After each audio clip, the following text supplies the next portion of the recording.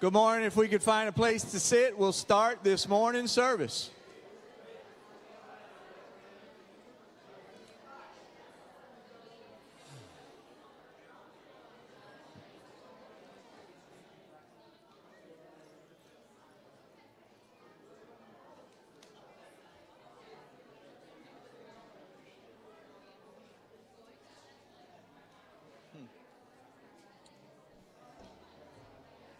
Thank you for being in the Lord's house this morning.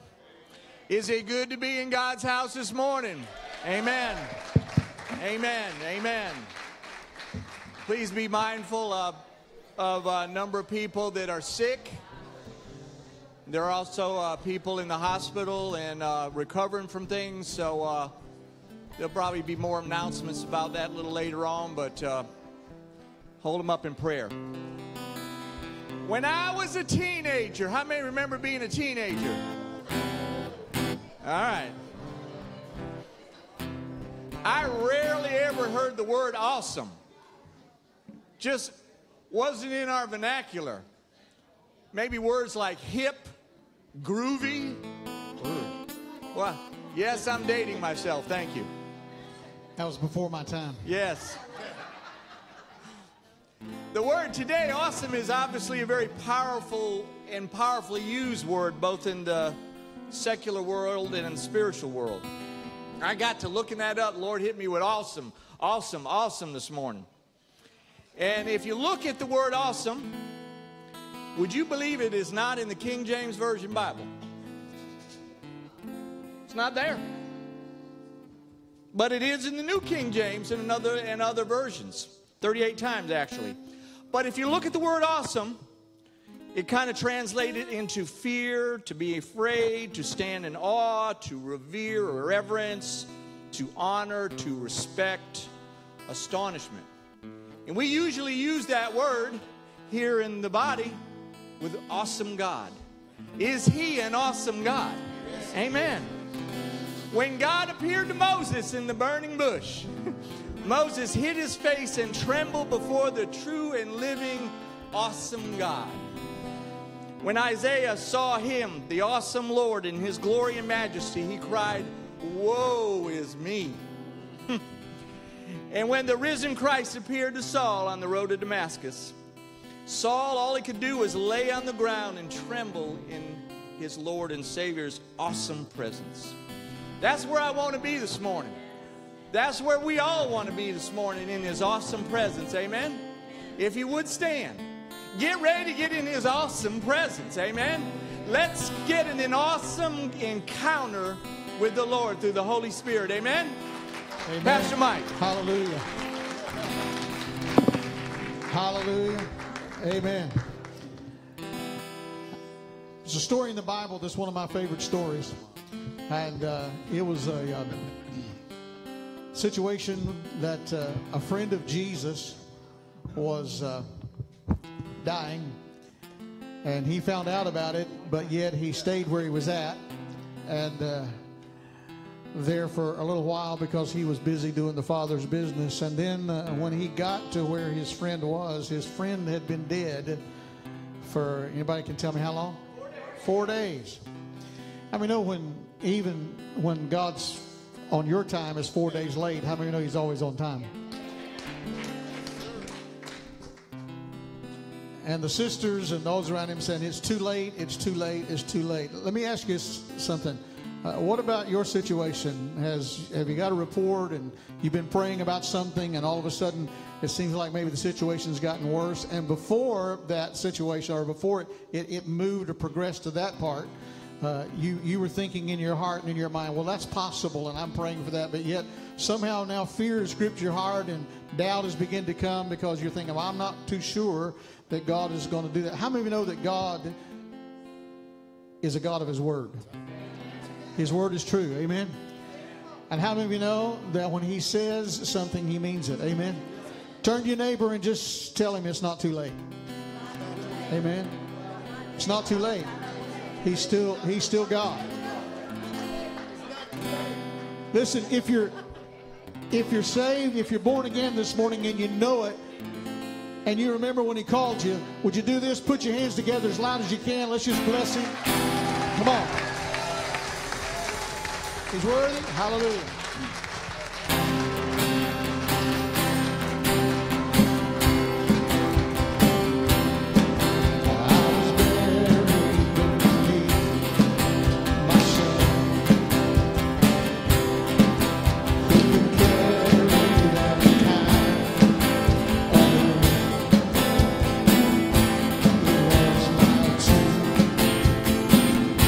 Till I met you.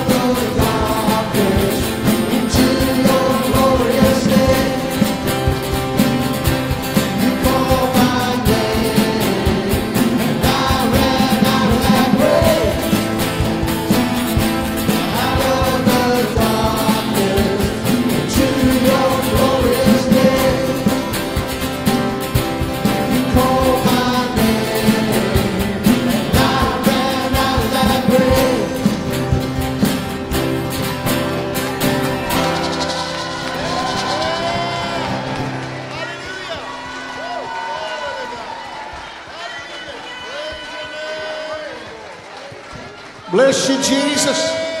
Bless the Lord. Bless the Lord. Hallelujah. Hallelujah. Hallelujah. You're worthy, Lord. You're worthy, Jesus. Hallelujah. Hallelujah. Hallelujah. Hallelujah. Hallelujah. Hallelujah. Glory to your name.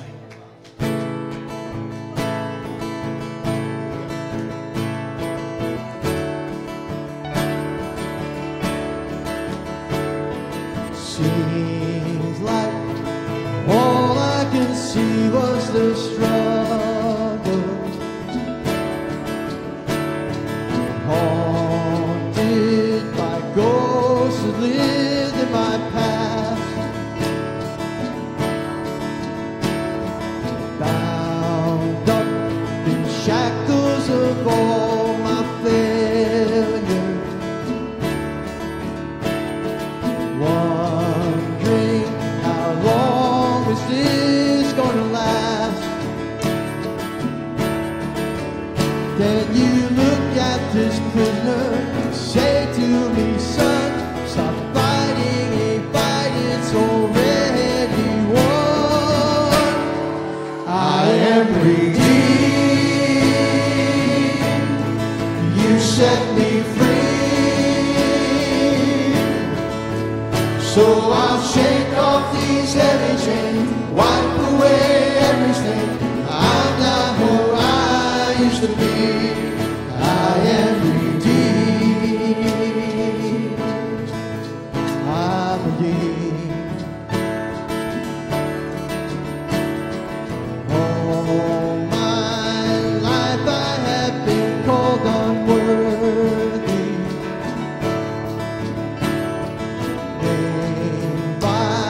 voice of my shame and regret.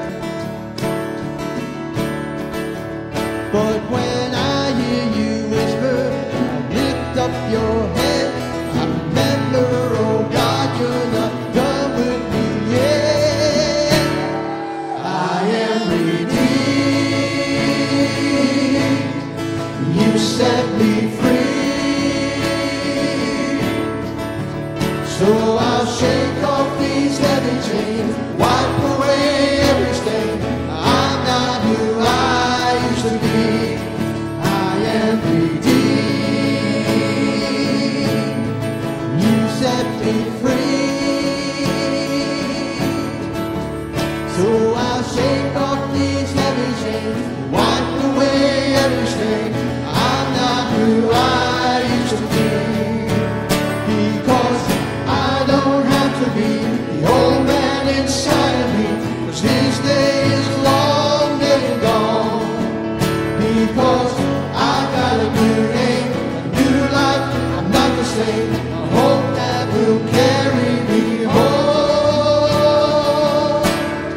I am redeemed, you set me free. So I'll shake off these heavy chains, wipe away everything. I'm not who I used to be. I am redeemed, you set me free. So I'll shake off these heavy chains, wipe away everything. I'm not who I used to be. I am redeemed.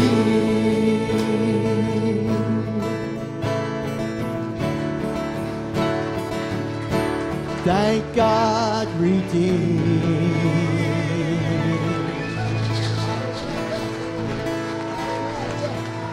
Hallelujah. Bless you, Lord. Bless you, Jesus. Lift your hands toward heaven. Thank you, Jesus, that we're redeemed. Thank you, Jesus, that we're healed. Thank you, Jesus, that we're delivered. Hallelujah. Thank you for the cross, Lord. This morning, as we're just worshiping the Lord, God, this morning we lift up a woman by the name of Arlene to you. Lord, who's been diagnosed with a mass, Lord, on an ovary, facing surgery. And Father, I come against fear in the name of Jesus. Lord, I come against sickness. And Father, we come against any disease. And God, we thank you, Lord, that you're our healer. We thank you, oh God, that you can touch her. So I pray right now, Lord, as we just agree together. You said, Lord, as we agree together as touching one thing and ask that it shall be done. And so, God, we're asking that you touch this precious sister. And God, would you lift her today? And would you heal her today? And we just give you honor. We give you glory. Father, today, Lord, we lift up Ed Graham to you. Lord, we thank you for Ed and Stephanie. God, I thank you that your word is true. And God, we're standing on your word. And Lord, we choose to believe your report. And God, we pray for strength. And we pray, oh God, that faith will continue to arise in he and Steph. Lord, touch his body. Touch his mind. And Father, Lord, I speak to that liver in the name of Jesus. And Lord, we command it according to your word to just rejuvenate and to be healed in Jesus' name.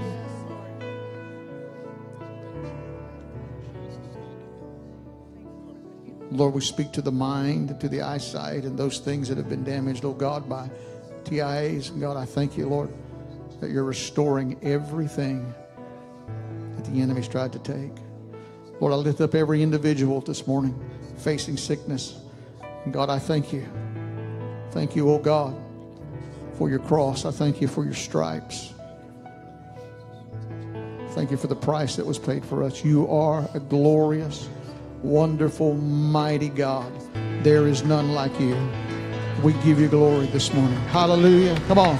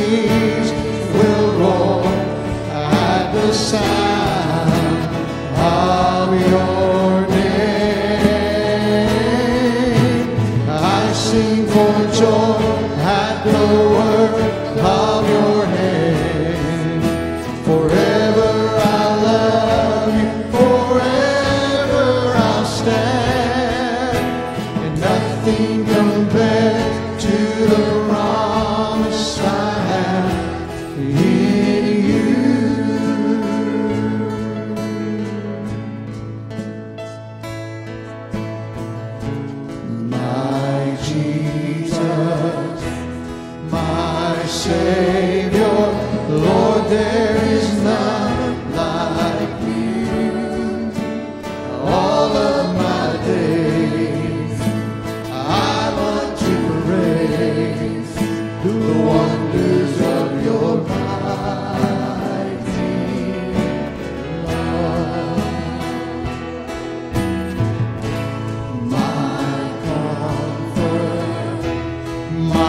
shelter, tower of refuge and strength.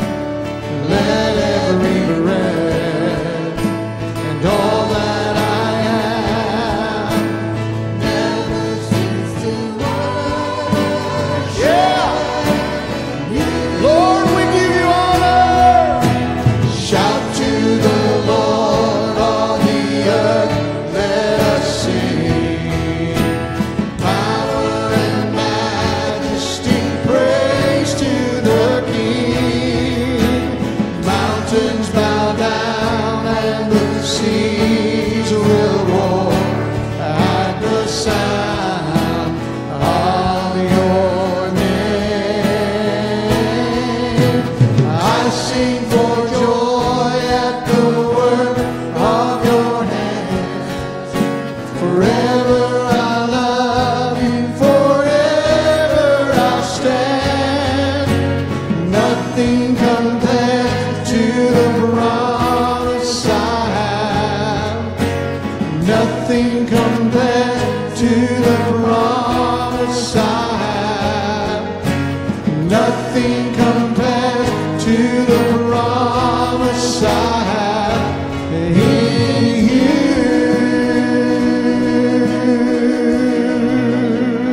Hallelujah. Hallelujah. Glory to your name, Lord. Hallelujah. Hallelujah. Hallelujah. Hallelujah.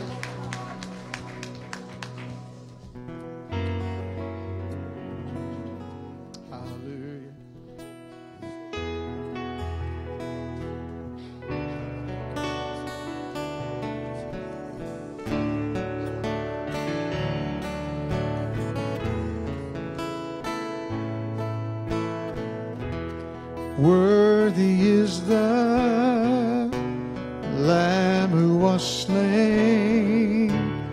Holy, holy is He.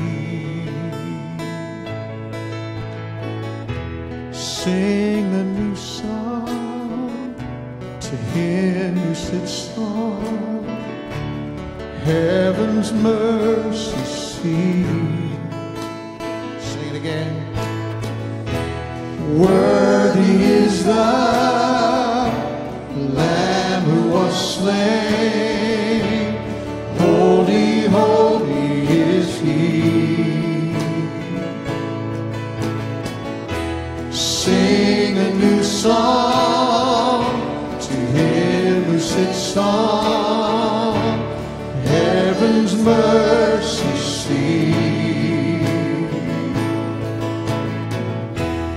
Holy, holy, holy is the Lord God Almighty, who was and is to come. With all creation I sing praise to the King of Kings. You are my everything, and I will adore you.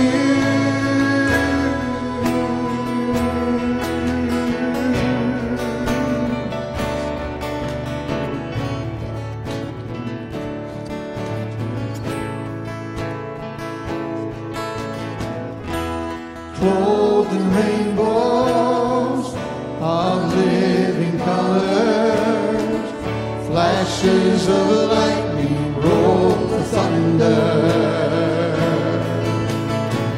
Blessing and honor, strength and glory and power be to you, the only wise King. Holy, holy, holy is the Lord God Almighty, who was and is to come. With all creation I sing praise to the King of Kings. You are my everything, and I will adore you.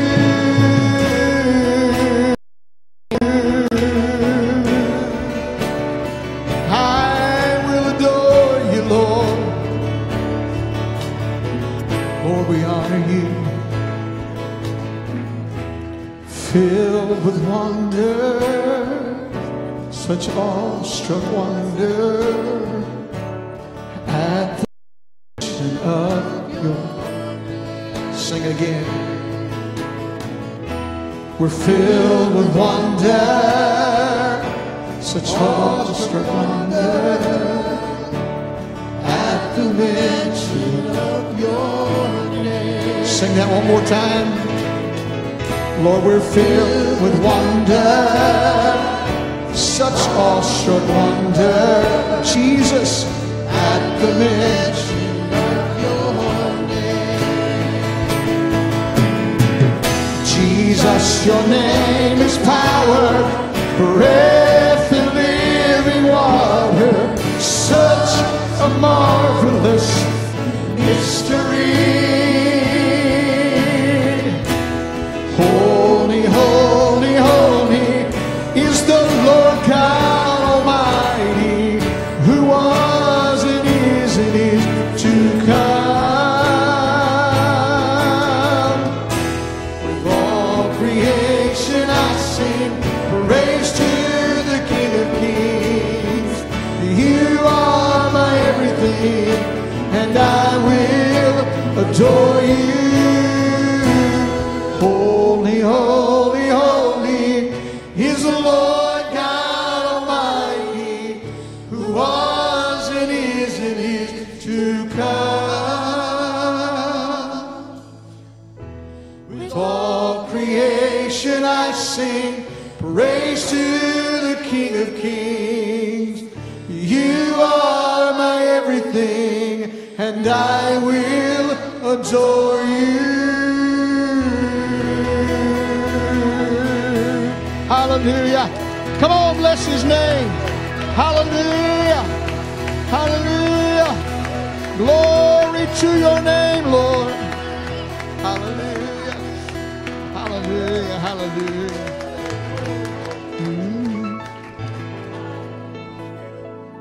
Forever you will be the Lamb upon your throne. Gladly bow my knee and worship you alone.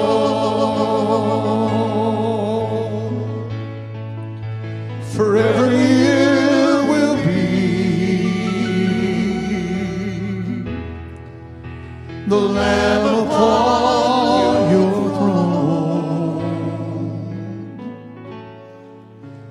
gladly bow my knees and worship you alone.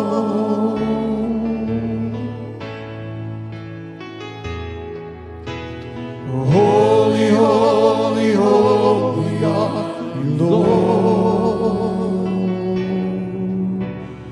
Holy, holy, holy are you, Lord.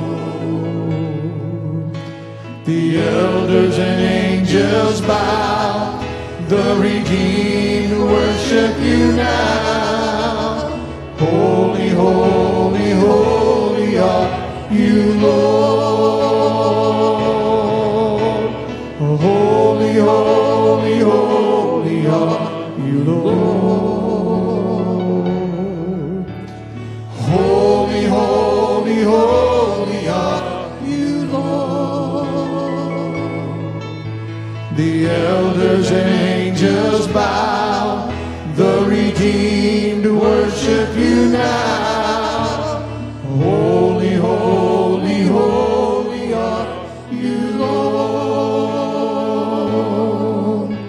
Worthy, worthy, worthy are you, Lord. Worthy, worthy, worthy are you, Lord. The elders and angels bow, the redeemed worship you now. Worthy, worthy, worthy are you, Lord. You are worthy, Jesus. Worthy,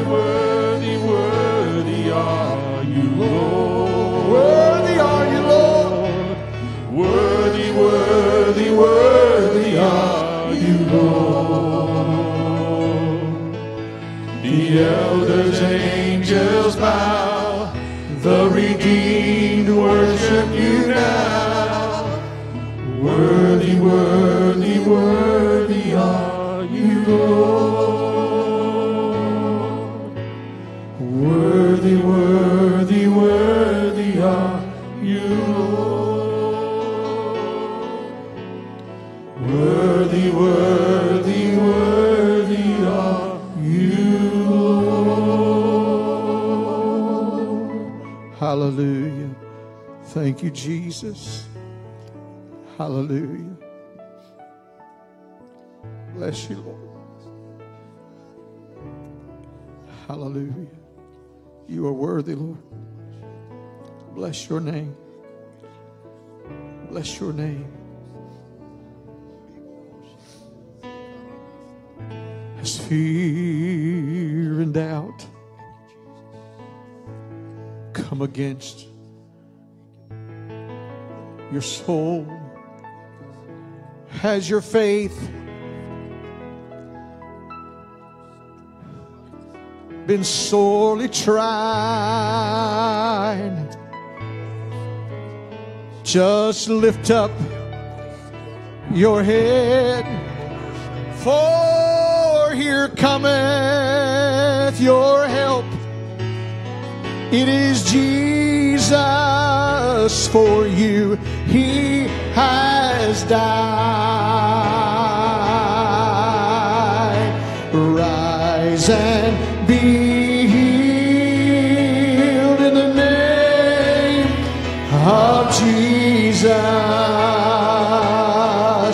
Let faith arise in your soul. Rise and be healed in the name of Jesus. He will touch you and make you whole. Rise and be healed in the name of Jesus. Let faith arise in your soul. Rise and be healed in the name of Jesus. He will touch you and make you whole. He will touch you and make you whole.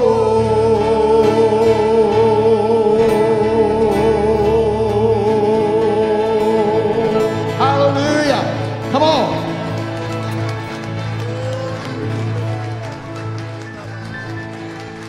Bless you, Lord. Bless you, Lord. Bless you, Lord. Bless you, Lord. Hallelujah. Hallelujah. Yeah.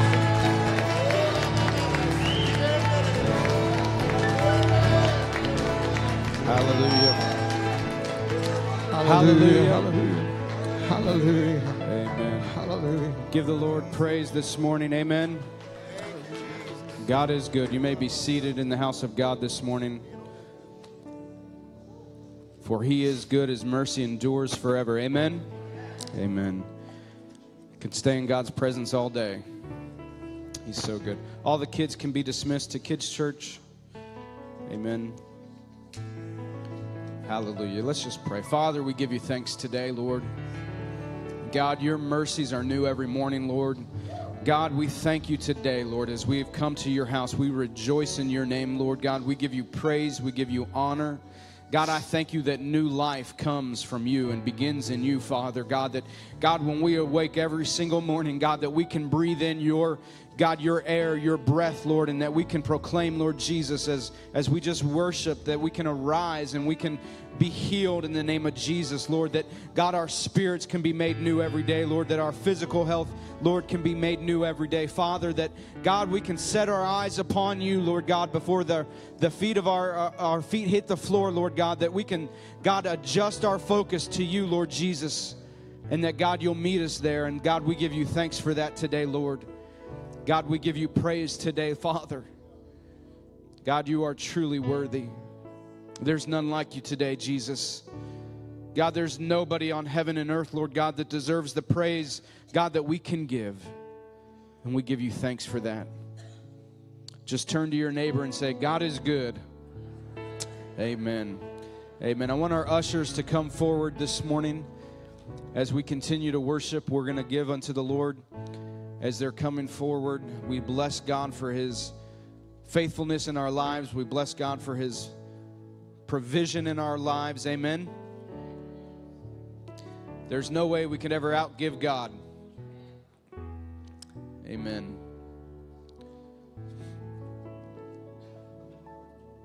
Amen. Father, we bless you for the offering. God, we bless you for every gift that is given. Lord, we bless you today, Father. Lord, and we just ask that your kingdom would be built in Jesus' name. In Jesus' name, amen. Ushers may go ahead. Want to thank everybody for your faithfulness as you give this morning. Just some updates and announcements real quick. First, I just want to congratulate Joel and Jay as they had a great day yesterday at the farm. If you got to make it out there at the open house, we appreciate them and their faithfulness. Joel promised me that I could come work on and use the tractor sometime soon, so I got to grease it up first. So, but if you want to ever get involved in helping plant or weed the weeds or harvest vegetables, you see that man right there, and he will gladly take your help. And so that's an awesome ministry, and we're thankful for that. Also want to just remind everybody and announce about next Sunday, all the activities that are going on. I'm not sure if Miss Vicky is in the sanctuary at this moment, but there she is in the back. Miss Vicky, wave your hand so everyone can see you. Miss Vicky has been, I've personally asked her to help coordinate and help everybody with the chili cook-off. If you've signed up to participate as one of the contestants or people that will make chili, you want to see Miss Vicky, and she will give you all the details that you need, and she'll give you all the instructions. So please do what she tells you to do, because I've asked her to tell you to do it. Amen. When she needs helpers also, we are with Curtis and some other people Saturday to just kind of set things up. Won't take long if we have enough volunteers to help to set up. I need about 2 to 3 more of those pop-up tents. We have 2 of them. If you have a 10 by 12 or a 12 by 12, bring that Saturday. We'll set those up. And as you're coming in on Sunday morning, hopefully we'll have some volunteers that will help park. If you're going to be one of the trunk-or-treaters, just follow their directions, and they'll tell you where to park, and they'll be helping park everybody else. So we want you to invite a guest. In your bulletin this morning, there was a flyer, and that wasn't just a reminder for you because we've been announcing it, but that's for you to take home and maybe give to a neighbor or give to a friend, somebody you've been inviting to church. So I don't want that to be hung on your refrigerator. I want that on somebody else's refrigerator, okay? So take that home, give it away to a coworker, somebody at Walmart, somebody at the gas station. Share that with somebody, invite them to come next week, and we're going to have an awesome time. Ladies, also, don't forget Kim Tritt needs... Where's Kim? I've lost her. Kim's in the back. See Kim Tritt about the retreat details. All that are going next Sunday, today, I've got it right now. Today, following the service, if you're going on the retreat, you need to come meet with Kim. Kim is up here, okay? Following the service, up here on my left, your right, see Kim Tritt. If you're going on the retreat, she has special instructions and details for you. And you're going to have a blessed time doing that. Amen? Don't forget all the things, everything else in the bulletin. There's a men's meeting tomorrow night. Come be a part of that. Young adults on Tuesday, 6:30. And those are all the announcements that I have. And play practice on Saturday. If you're not yet involved in the play and you want to be a part of it, there's plenty of parts and roles, extras that we need. And see Brian over here. And I promise you, this play is going to be a great blessing to our community. So we want to have a packed house in December. So begin to tell people about it, let them know. And our prayer is not only that we have a great play, but we see souls come to the kingdom and people renew their walk with the Lord if they're backslidden or if they've walked away from God. That's the whole prayer and the whole heart of the play is to point people to Jesus. Amen? And so we're super excited about that. Lots of surprises you might find out from the play, just from individuals in our church that you never knew could be so funny or talented, but you will see. So, amen? Amen. I want to hand the mic over to Pastor Mike, and he's going to introduce our special guest today. Amen. Praise the Lord. Amen. So good to be in the presence of God. Amen. And appreciate everybody being here. It is good to have Pastor Wayne and Margot Ritchie with us this morning. They've been with us several times. We have several new people that, how many of you are here that have never heard Pastor Wayne? Let me see your hands. Man, 3/4 of the house. Yeah. And that's exciting. Just to give you just a short background, after the service is over, you'll be able to get this for a donation. It's his story. That's what it's called. It says, My Story from Death to Life. Pastor Wayne, who's been in ministry for several years, died. And for how long, you remember? For 63 minutes, over an hour. And God brought him back to life. Yeah, thanks to your wife. And I'll let you tell the story. But he's going to preach. I don't know if he's going to tell us, but he's going to preach the word this morning. And God's been using him. He had an encounter with the Lord during that time, and the Lord gave him instructions. And every year the Lord gives him a new word as he begins to preach. Last year, for those of you that remember the last time he was here, anybody remember the word that he gave and what he was preaching about? Anybody? I can tell you. You remember the word praying forward? Remember that? Not backwards, but forward. Amen. Turn to your neighbor and say, don't look back, but pray forward. Can I tell you this? And you've heard me say this. I say it all the time. You know, we're going to have a countywide prayer gathering coming up in January. And hopefully all the churches, as many churches as can, be involved as we did last time. But the Lord's been giving me a theme about that, and it's this. And I was listening to Mike Huckabee the other day, and he said it. And it's time, you know, how many of you know this country is more divided than ever before? But you know why? And the church, you know, the nation may be divided, but the way to bring a nation together is to bring the church together.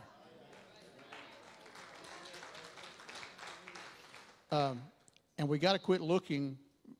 We got to quit looking horizontally and look vertically. Because when you look horizontally, you think politically and you think left and right. But when you think vertically, you think right and wrong. You just look to God for His way. So that's what we're praying. Amen. But it's good to have Pastor Wayne with us. Would you welcome him this morning as he comes? He and his wife Margot. We thank God for them. Amen. Stay here for a second. You know, the Bible says in 1 Thessalonians 5, verse 12, respect those who work hard among you. Does your pastor work hard? Yes. And who are over you in the Lord? Are you over them? Is he over you? He's responsible for your soul. Okay? And who admonish you, which means you're doing something wrong and he's going to correct you. Hold him in the highest regard and love because of his work. Amen? Next week is Pastor's Appreciation Day. Amen?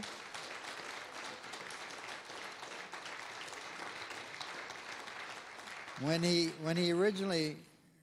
He called me about the date, and then he called me up and says, "Oh, is that date set because they want to do Pastor's Appreciation?" I said, "I can do Pastor's Appreciation." So I'm appreciating you. Amen. And next week, you guys, they're all going to appreciate you. I wish I could be here, but I won't be. I would love to have you. No, it cannot. Praise the Lord. My wife's going to come up and say a few words. Margot. She's a preacher.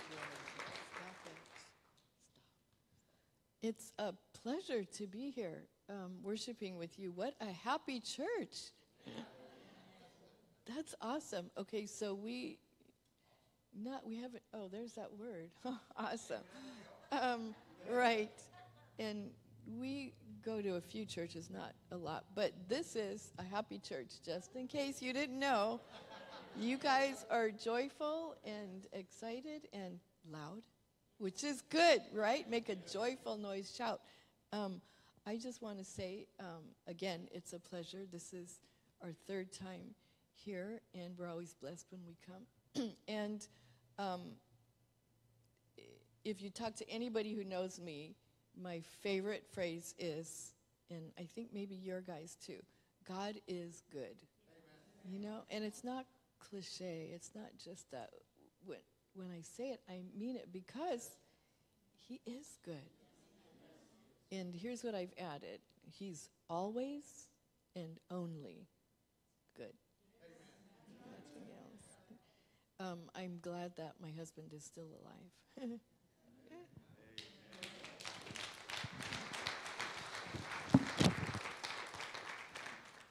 So how many of you didn't hear my story? Well, I'm sorry, but I'm not going to give it this morning. Basically, I dropped dead of a cardiac arrest, which is not a heart attack. Your heart basically stops. My wife found me in the living room, all nice and gray and ashy, whatever you call that. And then she called the paramedics, and they showed up, worked on me for 48 minutes, shocked me 12 times. Set my wife down and told her that there's nothing else they could do.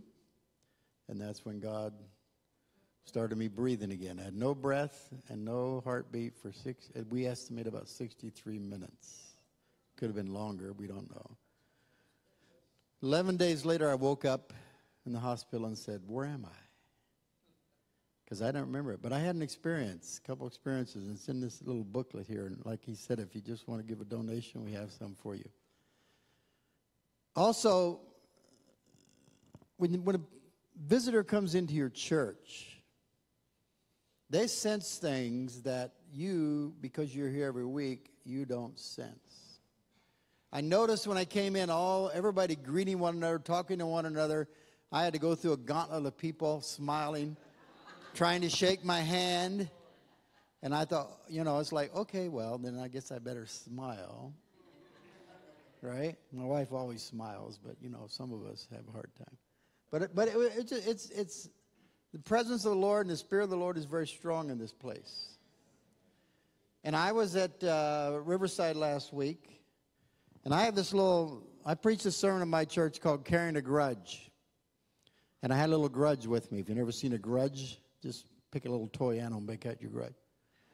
But I had these CDs, and I said at their church, I said, there's some people here that are carrying grudges. And God wants you to give them up. And I did that at the Saturday night service. And I was going to do it again at the Sunday morning service, and God said no, because I have these CDs. I don't sell these. I give these out. And the Lord said, save them for Crossroads. And I'm sitting here this morning thinking, there's nobody in this place that has a grudge. But I have to be obedient to what the Lord says. You have a grudge? You have a grudge against somebody? Well, come up here. Come up here. Anybody else got a grudge against somebody? Come on up. Come on up. If you got a grudge against somebody, this is your first message. I got about 6 of them for you, so come on up.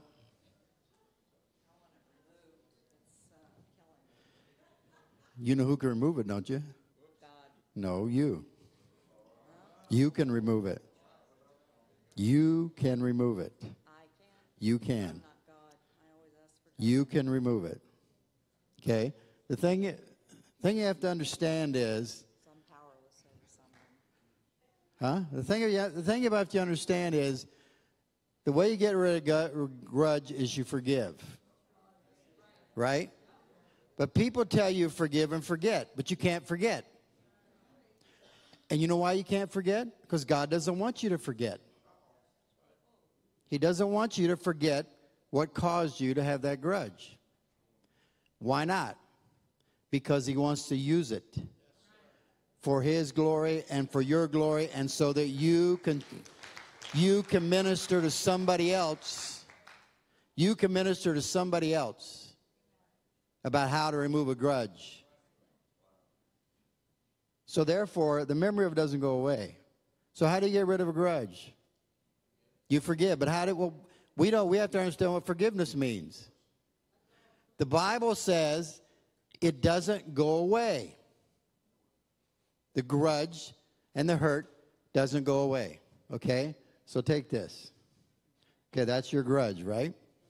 Now, just picture me as the Lord, okay? Now, that's your hurt. Okay? You give that to me.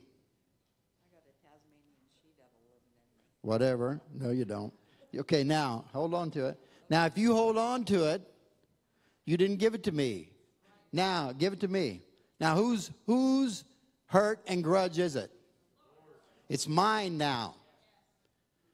And another thing people don't understand is God repays. Vengeance is mine, thus saith the Lord, I will repay. Okay? So, do you want to repay the person, or do you want God to repay the person? I don't want it repaid. I want their eyes open. Okay. I want them to change, and they can't change. Okay, but what about, we're talking about you.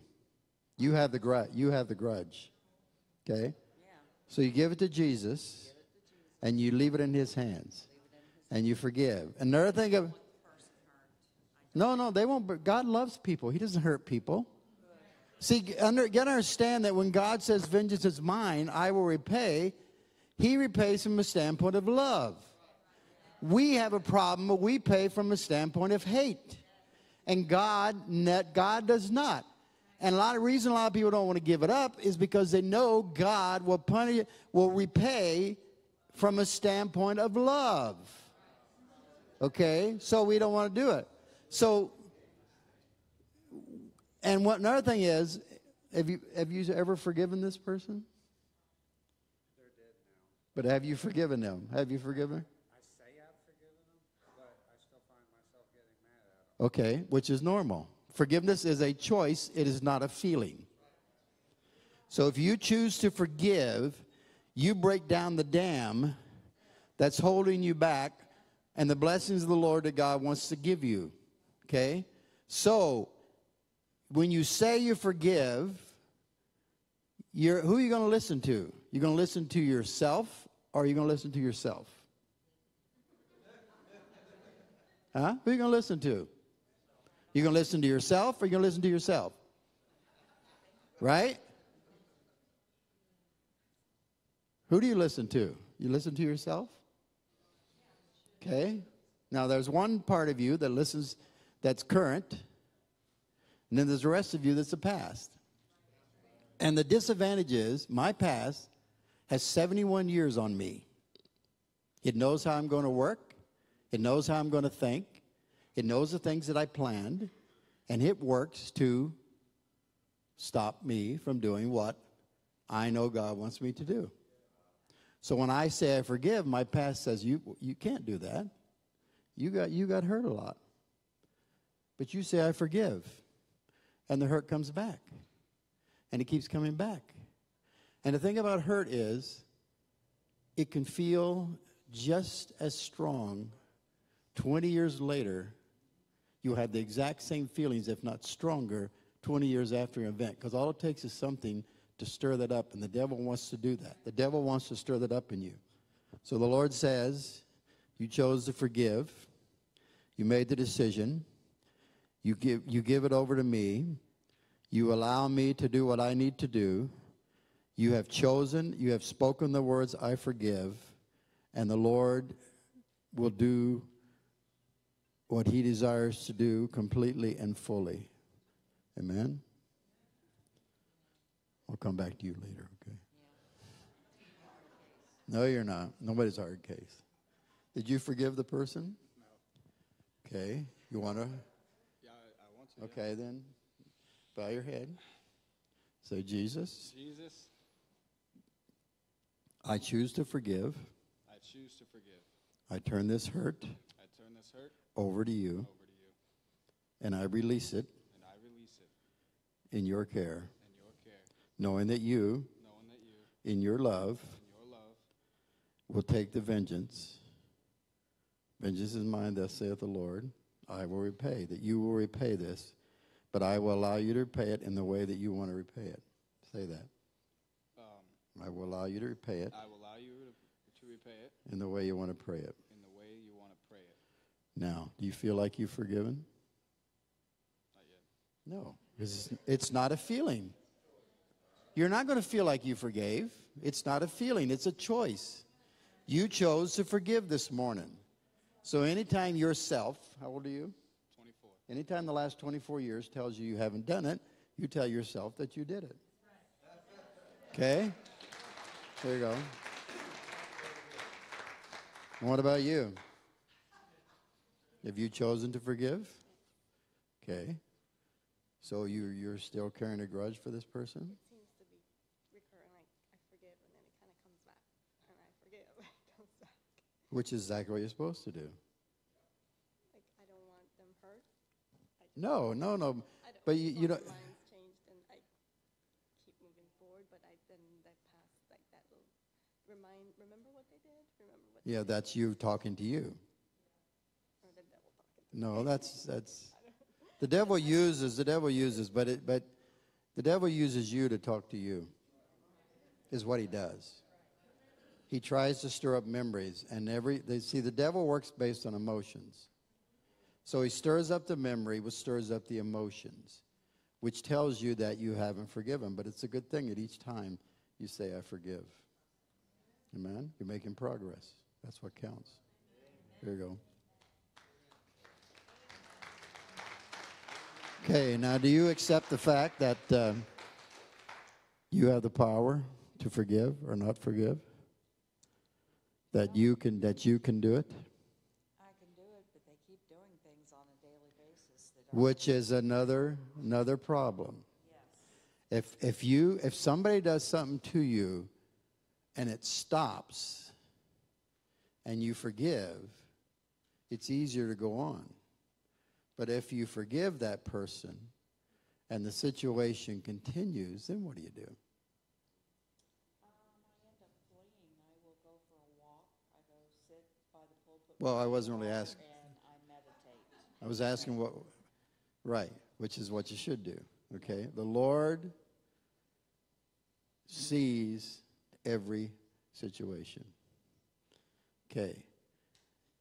If you forgive, that doesn't mean that there's going to be reconciliation. Yes, I understand. There's a difference.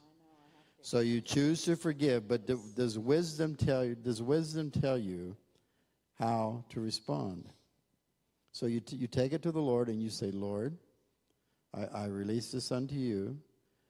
I need you to take care of this situation. I need you to put an end to this situation. However you choose to do it, I will allow you to do that. Can you pray that? Yes. Okay. There you go. I also died in 2004. Really? I was in a coma for 28 days, and I was with Guardian Angel. Amen. And I went to a boardroom where they discussed my life and put it all before me, the good, the bad, everything. Amen. And it sent me back. Amen. And it hurt to go back in my body. I was recovering from a surgery I died from. Amen. My bowel ruptured, and I had a septic heart attack. Amen. And you're here. Yeah. I was with Amen. a little boy that drowned in his grandma's pool, too. Amen. When I woke up, I asked where he was, and he was in the Arnold Palmer Hospital in Orlando. They sent him there. Amen. Both of us were on vents. Amen. Did anybody else here die and come back to life? You know, when I died and came back, the Lord kind of said to me that that's going to become more and more common. More and more common. You can be seated. Thank you. Thank you. And almost every church I go to, Almost every church I go to, there's somebody that was dead and came back to life. So it's amazing what God is doing. But the message I have for you this morning is, who are you listening to? Who are you listening to? Okay? The Bible says, don't become dull of hearing. Now, dull of hearing refers to spiritual things.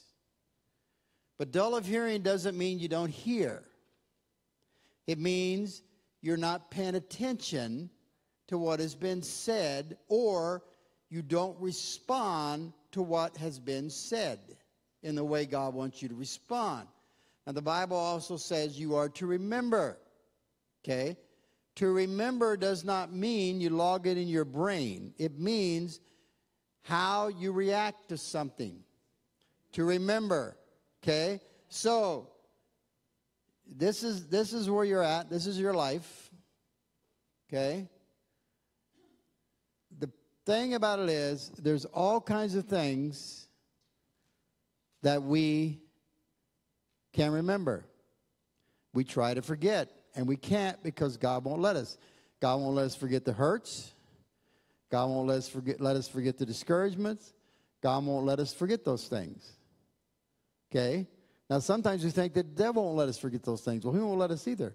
But God wants to use those. God wants to use those for his benefit. And the thing you have to do is, you have to forgive yourself. Okay? You have to forgive yourself. Okay? Now, this church has an awesome presence of the Holy Spirit. And we talk about, and your pastor mentioned it, what's going on around us in our country. And I want you to turn to 1 Thessalonians. 1 Thessalonians chapter 5. Verse 1. We're going to read all the way down to verse 11. Now, we're going to start with verse 11, then we're going to go back up. I teach we call it Sunday school class, but it's got about 20 people, and most of them are qualified to be teachers themselves. But about 12 weeks ago, the Holy Spirit said to me, I want you to start a study on this verse, and I will give you thoughts. And I've gone through about 12 different lessons. I never know what I'm going to do. This coming Sunday, I don't know what I'm going to do. But God gives me thoughts. I've done things like life, kingdom citizenship, your authority, prophetic prayer, prophesying, and subjects like that. And he's given me a whole list of other things. But it says in here, what God said to me was, encourage one another and build each other up. And in some translations it says encourage, comfort, and build each other up. We are entering a stage in our country where we are going to be the ones that, if we're not there already, that need to encourage, comfort, and build up. So he starts in verse 1. Now, brethren, about times and dates, I don't need to write to you about them. You all know the Lord's coming, right? You know well that the day of the Lord will come like a thief in the night. Verse 3. While people are saying peace and safety. What's going on in our colleges? What kind of zones do they want in our colleges?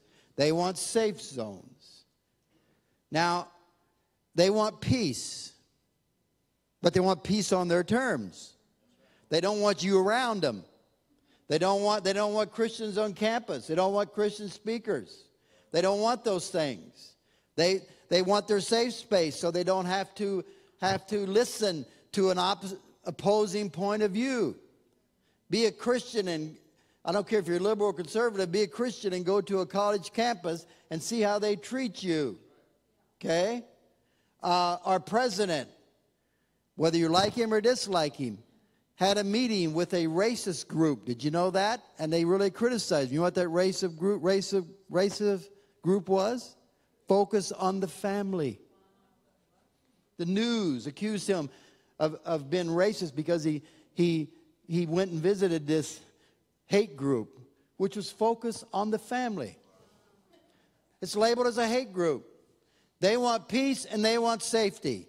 And they're doing everything they can to get it. And they want peace and safety from us and from God is what they want. Okay? But what's going to happen is sudden destruction. Okay? Destruction will come on them suddenly. Okay? Now, do you want peace and safety? The Bible says pray for your government so they'll leave you alone. Did you know that? So that you can live a quiet life without being bothered by them. The laws have been passed and not allowing that to happen. Okay? In Canada, if you preach against homosexuality, you can be put in prison. You can be put in jail for that. Okay? They want peace and they want safety, and they're doing everything they can destructively to bring that about. But destruction will come upon them as labor pains, which means it will be a process. It will take time, and they will not escape. But you're not in darkness. So this day should surprise you like a thief. Okay?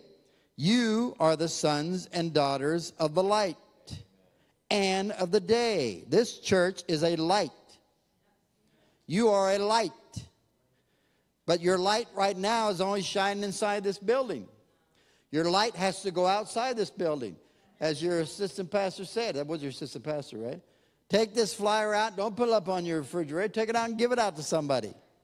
Okay? Spread your light. Okay? You have a hurt. You have a pain. Your neighbor has a hurt. Your neighbor has a pain. You can emphasize. You can whatever. I can't think of the word. Huh? Empathize with them. And you could say to them, you know, Jesus can heal that hurt because he healed mine. And when they tell you their story, it will stir up memories of your story, which is what God wants, so that you could share with them how much God has done for you. I used to have a grudge. Okay? You know the thing about Christians who have grudges is most of the time it's for a good reason. It's not for some ungodly reason. It's you're hurt by somebody you love, somebody you trusted. Okay? We do not belong to the night or to the darkness. So then, let us not be like others who are asleep. Are you a sleep Christian or are you an awake Christian? Okay? Don't be like others who are asleep. How does a sleep person act? They don't know what's going on around them. Right? When you're asleep, you don't know what's going on around you. You have no idea. Okay? You sleep in your bedroom. You get up. Half the stuff in your house is missing because somebody broke in, but you didn't know he was there because you're asleep, and he was very good about keeping quiet. So let's be alert, and let's be self-controlled. For those who sleep, sleep at night, and those who get drunk at night. But since we belong to the day, let us be self-controlled, putting on faith and love as a breastplate. Faith and love as a breastplate. And the hope of salvation as our helmet. Do you know when a Roman soldier dressed themselves, the one item they did not put on themselves was their helmet? Their commander put it on. You do not put your helmet of salvation on. The Lord put it on for you. But you put on everything else. Okay? You put on the breastplate. You put on the feet, the shoes. You put all that. You pick up your sword. But the commander is the one that puts their helmet on your head. Christ put the helmet of salvation upon you. For God did not appoint you to suffer wrath. Okay? God did not appoint you to suffer wrath. We have a gentleman in our church. His name is Dan. He went to a IHOP, International House of Prayer Conference in Spokane, Washington, where it all started from John G. Lake. One time Spokane was the most healthy city in America. And he goes to this conference, and he's out in the morning, he's going for a walk, and he has his headphones on, listening to Christian music. And there's this lady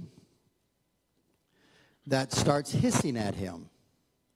And she hisses so loud that he can hear her even with his headphones on. And she lunges towards him. And all at once, she gets like this, all at once, she bounces back. Lands on her, I don't want to say it, land on her behind, okay? She lands there. And he looks at her and she's all confused. Okay? Did God do that? I think so. God has not appointed us for wrath. And we are at a point where we need to trust the Lord that He's going to take care of us. But we receive salvation through our Lord Jesus Christ, who died for us. So whether we are awake Christian or an asleep Christian, we may live together with Him, and may I say with one another. There are people around you that are hurting. That are people around you that would come into this church this morning and be totally fearful, wanting to run the other way, because the devil who controls their life doesn't want them in here. He doesn't want them to see how friendly you are. He doesn't want them to see how well you respect each other and how well you treat one another. He doesn't want them to see that. He doesn't want them to hear the word that's been said. He doesn't want that. He will do what he can to keep them away from coming to see what you have. So you have to take what you have out there. You have to let people see that. People need to know, and people need to learn. And the Bible says that God added to the church daily. Let God, and God wants to add to this church. Okay? Therefore, encourage one another and build each other up, just as in fact you are doing. Now, I preached that sermon, Pray Forward, Not Backwards, because about 2010, the Holy Spirit said to me, you know what your problem has been for the last 7 years? You've been praying backwards. I said, what do you mean praying backwards? He said, you got to quit praying backwards. You got to start praying forward. So I'm thinking, well, how do you pray backwards? Because you're praying about things that I've already done and that God cannot correct things. There are a lot of things God cannot correct, but He will redeem them. He will use them. A man in our church was totally addicted to pornography, completely 100%. He stands up in front of our men group and talks about his addiction and how God delivered him and how he can't even have a TV in his house because he knows that he would go right back into it. He has to be very careful what he watches, where he goes, what he does, what he hears. And he's standing in front of a group of men giving his testimony, and he makes a statement, if any of you need help with sexual addiction, come and see me. Now, does he remember all that? Yes. But God is using that. Okay? And he didn't say come up front. He said come see me privately. Okay? God uses that. So God wants to use what you've gone through as a blessing and a ministry to somebody else. He wants to do that. Amen? A few people. So memory, as I said, is what leads us to action. That action either brings life or death, not only for you, but for those connected with you. Remember, it is so critical that God sent the Holy Spirit in Jesus' name to help us remember. Because, remember, as I said, it leads to action. Okay? It leads to action. And you know, memory guards you. Did you know that? I'm walking down the street in 2017, and I get tempted about something, and it feels real, you know, I think, well, I might want to do that. But then my memory tells me, remember back in the year 2000, we did the same thing? And all the lies and the misery and all the hurt that you caused. So why do you want to do it again? See, memory is good. But memory is also bad because in a sense, you're standing here and God says, I want you to do something. And your memory pops up and says, well, you can't do that. God can't use you. And you got a lot of other people telling you that God can never use you again. Okay? So that memory, the devil is using that memory. So your memory either holds you back from doing what God wants or propels you into doing what God wants. You determine. If I allow God to use my memory for His glory, then I will go forward. So I had to stop praying backwards and start praying forwards. I had to start expecting things in my future and forgetting the things in my past. Okay? Now, the Bible talks about some of the things to remember.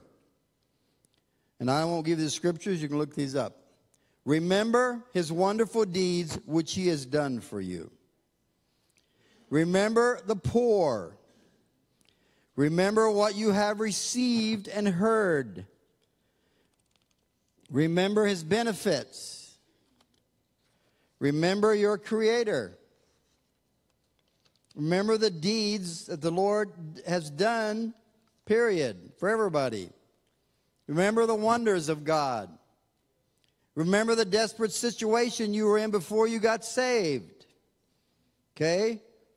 You think it's bad now. It was a lot worse when you weren't serving the Lord. Remember His love for you. Remember Jesus was raised from the dead for you. Now, I hear an interesting comment.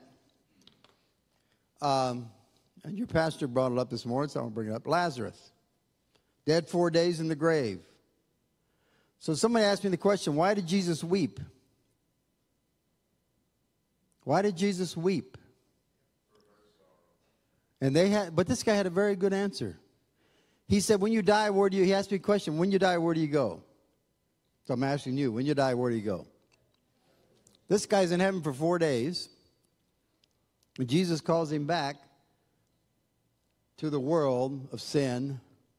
And Jesus was sad that He had to bring Lazarus back. I thought, that's interesting. I never heard of it before. I don't know if I agree with that or not. But he said that's why Jesus wept. Because He knew He had to bring him back to earth. I knew a pastor that died on his deathbed, and they were around his bed praying, and they began to pray, and God brought him back to life. He said, what are you guys doing? I was in heaven. I don't want to come back here. Now, I didn't get in heaven, by the way. So I got close to it, but I didn't get in it. Okay? Remember the prophetic words spoken by the apostles. Remember the lessons you have received and heard. Okay, there are 2 books that are written about you. One is the book you write. There's also other books. Everybody else writes a book about you. People write all kinds of books about you. But let's focus on these 2. You write a book about your life. Okay? But God is also writing a book about your life. Now, turn me to Genesis chapter 18, verses 12 to 15. And I will finish up with this.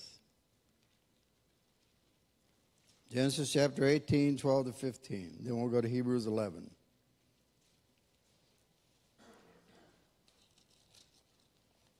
I have no idea what time it is. Genesis 18. This is a book that God kept for a lady named Sarah. Okay? Genesis 18, 12 to 15.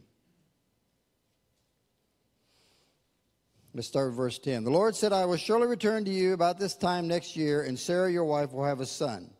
Now Sarah was listening at the entrance of the tent, which was behind him. Abraham and Sarah were already old and well advanced in years, and Sarah was past the age of childbearing. So Sarah laughed to herself. Now, English does not bring justice to this word. It really says she mocked with laughter. Her mocking, she was mocking what God said. Okay? She thought, after I am worn out and my master is old, will I now have this pleasure? Then the Lord said to Abraham, why did Sarah laugh and say, will I really have a child now that I am old? Is anything too hard for the Lord? I will return to you at the appointed time next year, and Sarah will have a son. Is anything too hard for the Lord? Amen? And coming back to you, the Lord says nothing is impossible. Nothing is too hard. I can do things that you don't think I can do. You just have to have the faith that I'm going to do them. Nothing is impossible. And if nothing is impossible, then everything is possible. Right? There are some other people here that think in a situation in their life, they think God that it's impossible. But God's telling you this morning, nothing is impossible. And it's possible because nothing is impossible. Okay? So is anything too hard for the Lord? I will return appointed time next year, and Sarah will have a son. Sarah was afraid. You mock the Lord, you have fear. Fear led to lying. And she said, I did not laugh. But he said, yes, you did laugh. Now, when it says that she did this, she basically, now I don't know if she did it to the Lord or to Abraham, but I think it was more to Abraham. So Abraham comes to her and says to her, you know, God said this is going to happen, and you laughed. But the indication is by her denying it, she actually started crying, bawling, doing everything she could to convince her husband that that what God said, God did not say. So in other words, I'm not the liar, God is. Okay? He's lying. Who tells you God's lying to you? The devil tells you that. And let me tell you something else. God speaks in a still small voice. The devil shouts. What are all these groups doing that want to have peace and safety? How do they get what they want? They shout. It's interesting. The ACLU, which we think is very liberal, is having a conference. And this group comes in and shouts down the speaker. They shout. The devil shouts very loud. God speaks very softly. Now that's Sarah's book, and we get to see it. But now turn over to Hebrews chapter 11, verse 11. Hebrews 11:11. We'll read God's book. We'll read what God said about it. Okay? Hebrews 11:11.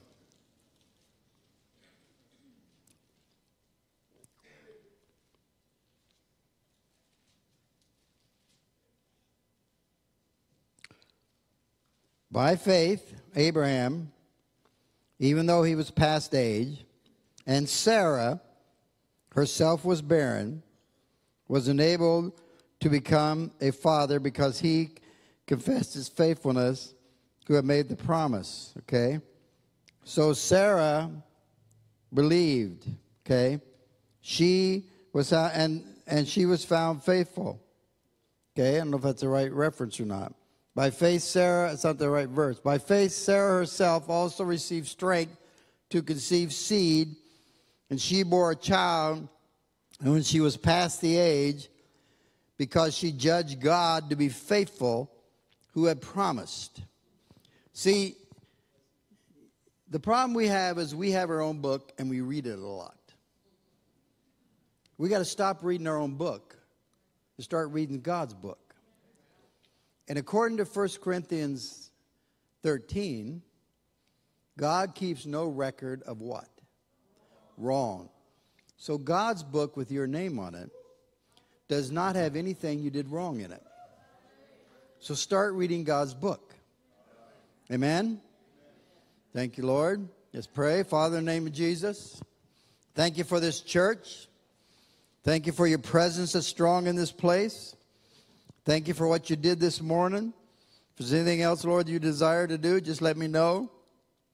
But I want to encourage you as a congregation that God is well pleased with you, that He wants to use you in this time when the world around us is crying. They want their peace and their safety away from Christians, away from the things of God. God says He wants to begin to use you, and He wants you to go out there and encourage and build up and comfort and strengthen others. And also, if a brother or sister in your midst is hurting, He wants you to do that.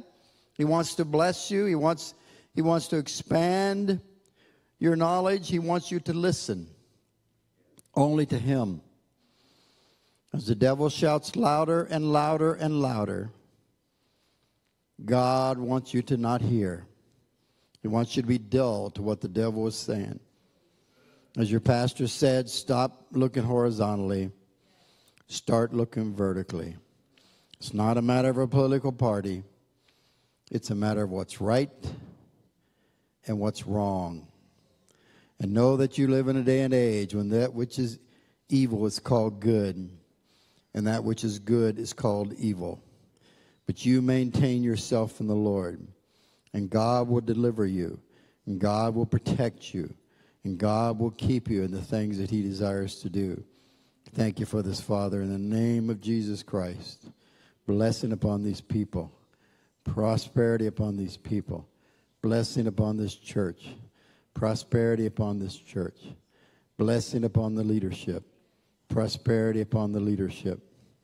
We just thank you for this, Father, in the name of Jesus. Thank you, Lord. Hallelujah. Thank you, Jesus. Amen.